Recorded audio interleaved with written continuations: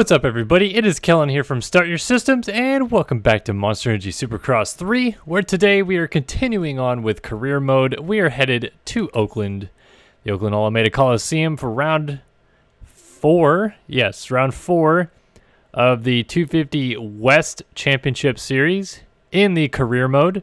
Getting back into the swing of career mode today and trying out some... just kind of going back to regular gameplay, I guess. I did a first-person, like, hardcore gameplay last time. And while it was fun and challenging, I thought that viewing-wise it wasn't the best. So I kind of wanted to just straight-up play the game and get back to it. So my flag is Germany. Whoops. All right. We are going to change our bike setup, which is already good. And we're going to go racing. Still on the Gas Monkey AJE Husky, and still have the points lead, but I also have the updated, what's that gear pack called, where it's like you get the, I don't know, there's a couple different DLCs that have come out lately, and you can get some updated gear and stuff like that. So I got an updated FXR helmet, decided, well, it looks terrible without some matching boots, so I got some matching Fox boots to go with it. Fox and FXR, I guess, doesn't go together perfectly or anything like that, but kind of works. And then I went to fix the numbers on my bike because they're a little bit off because I went back to 101 instead of 52.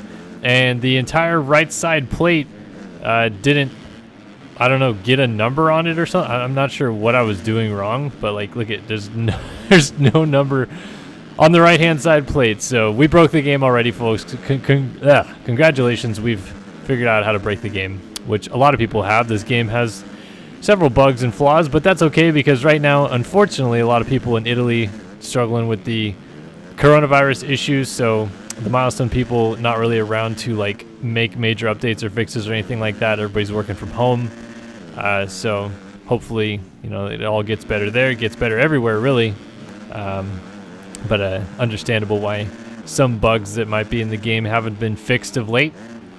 Anyway, back racing the 250 West Championship. I'm getting a little bit better at this game when it comes to flow and momentum, which I was really struggling at before.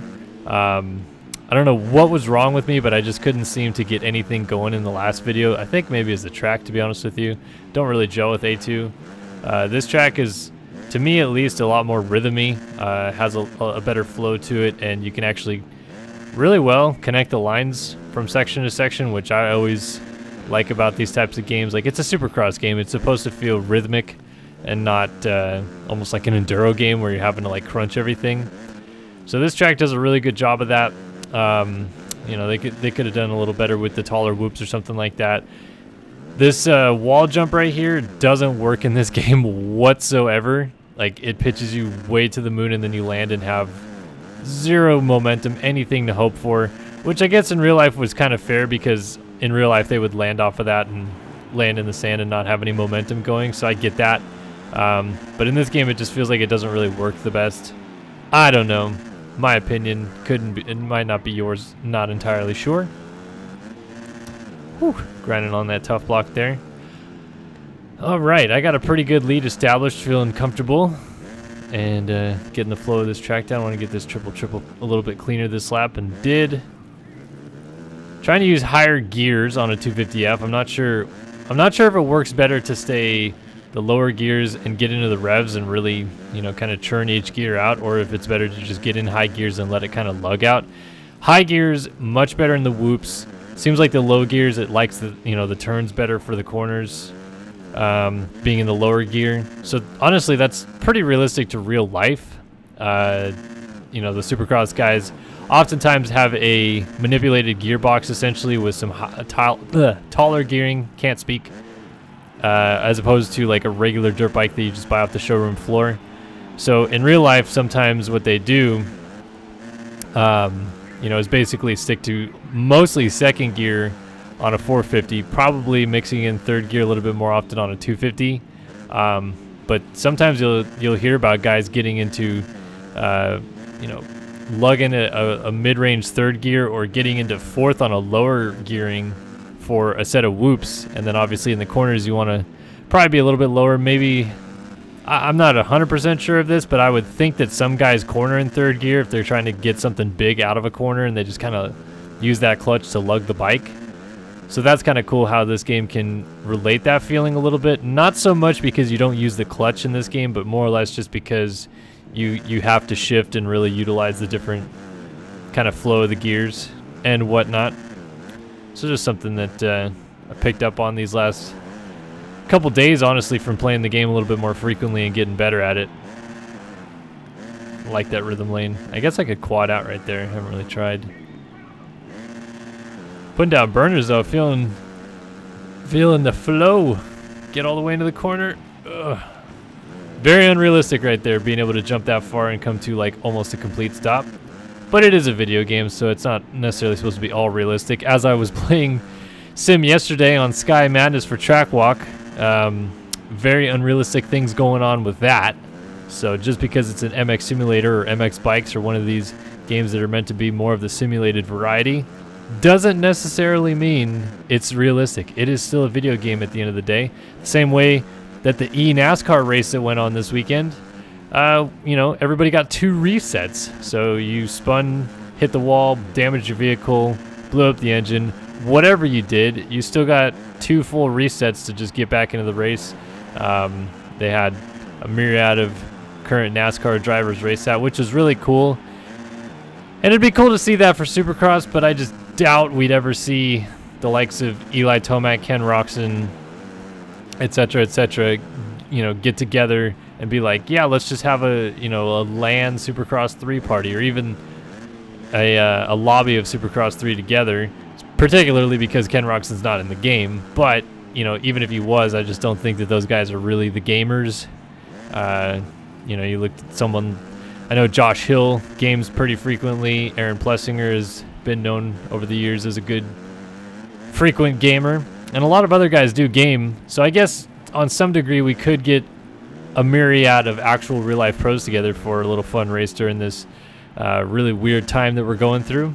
But I think it'd be really, really hard, and with no coordination going on from Feld or anything like that right now, it seems almost impossible. But we shall see. By the way, if you're not following what's been going on, because I haven't really done an update video, the national schedule was just announced last week with a revised schedule that starts in June. And we think Supercross is not happening until September or October, but we don't know that for sure. That's speculation. That's speculation on my part. That's speculation on whoever's part that you want to talk to about that. Congratulations, you achieved the contract objective. So I just got 100,000 credits. You have unlocked the Gas Monkey Energy AJE Motorsports 1 outfit. So cool, now I get to choose either a new sponsor or a new official team. So I could stick with Gas Money, I could go with Gas Monkey, I could go with JGR Yoshimura Suzuki, or I could pick Supercross or GoPro as a sponsor. How about I go GoPro, and I'll just customize my own deal this time. How about that? All right, so go to model. I'm feeling like maybe like a Cowie. I already got the bike. That's easy enough. So what graphics do I want? This is going to be where I start first. Alright guys, well, my capture failed, and I didn't realize it till after I did the San Diego Supercross. So we're now in Atlanta, getting ready to do the Showdown, East-West Showdown, the first one of the season. And this is the bike that I had ended up setting up with the gear and all that stuff, so I'm sorry you missed the customization part, but hey, now you get to see the finished product, and we're going to go racing in Mercedes-Benz Stadium. Actually, before I get too deep in that, let me see if I can change these numbers without it freaking out on me. It was freaking out on me on the Husky, but maybe this will work better. I don't know if this is going to work. Let's see. Probably just ruin the side plates. Oh, no, the side plates look fine. Okay. Let's go that way. And go about there. Perfect. All right. Now I'm set up. Bam. That's all I wanted to get accomplished. All right. You didn't miss much, though. San Diego was a pretty simple victory. So we'll just go to Mercedes-Benz Stadium for the Showdown in Atlanta. And one thing I'm curious about with this is in the real life showdown there are two different points leaders because the two classes are facing off against each other. So I'm curious now that we're meeting up with the West guys if there's going to be two red plates. It should be me, and yes, Justin Cooper on the inside gate has a red plate on, so cool.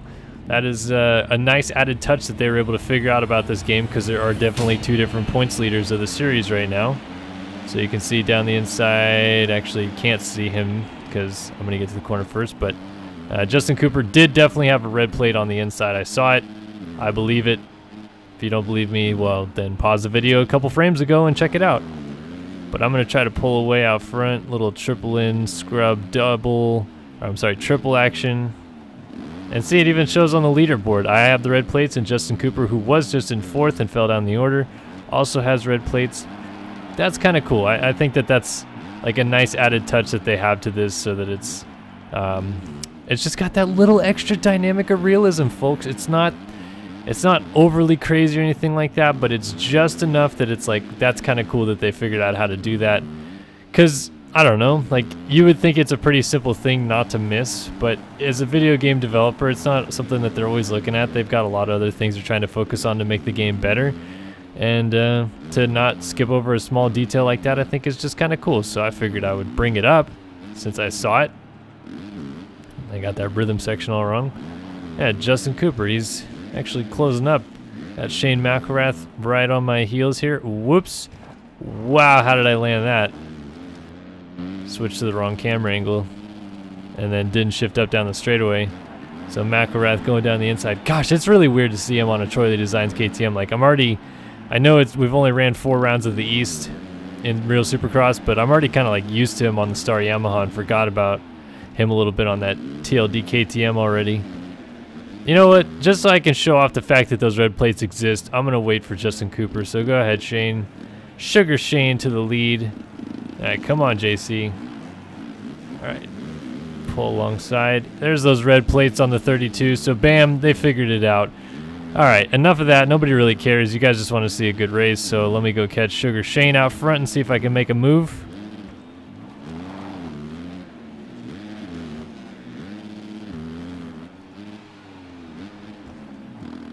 Whoops, a little tight turn there. Didn't realize that big barrier was on the inside. I'm gonna rip a tear off coming down into this corner. When is he gonna rip the tear off? There it is on the triple.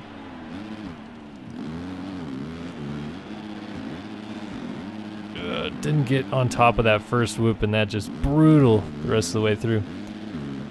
All right, can I run down Mr. Shane McElrath? Yeah, so I'm sorry that the San Diego recording didn't funnel through. You guys actually didn't miss a ton from that. One of the things I talked about, because it was on San Diego, and if you guys are a follower of the channel or follower of moto YouTubers in general, you'll remember that San Diego was round 1 or race 1, whatever you want to call it, of the moto YouTuber tournament that we did back in February. Gosh, that seems like forever ago, but it's basically only a month ago at this point. It was supposed to be between myself, Thailand, Donut, Wyndham 151, MXWay Gamer, and Yellow S2K. But Yellow S2K and MXWay Gamer ended up being busy for the second event that we tried to run, because the first event had some technical difficulties with servers and whatnot. So the second time we tried to get together and do it, didn't work out. Anyway, the reason I'm re-bringing this up is just because I was talking about how good all these dudes are. I'm sure a lot of you guys right now that are watching videos on YouTube during this crazy times that we're in right now, maybe you're watching only me and you don't know about these other guys, but if you happen to watch me, I'm sure you also watch some of these other guys I'm talking about, and they're all just such good dudes, man. Honestly, like, I feel like as a YouTuber or a YouTube consumer myself, I always want to feel like the people that I watch on YouTube are actual good people, and the niceness that you see out of them is real. And while I can't speak for myself, I'm sure some people probably think I'm a b-hole a little bit, but I think most people like me. I don't know, maybe they don't. But all these other dudes that you watch, I think that they're all really stand-up great dudes, and I just wanted to kind of lay some praise their way, just to say, like, hey, it was really cool that we got to do a tournament together. I hope we get to do something again like that soon. I try to, whenever I get stuff together, like we did that kind of stream thing about a week and a half ago on the weekend of Indy Supercross.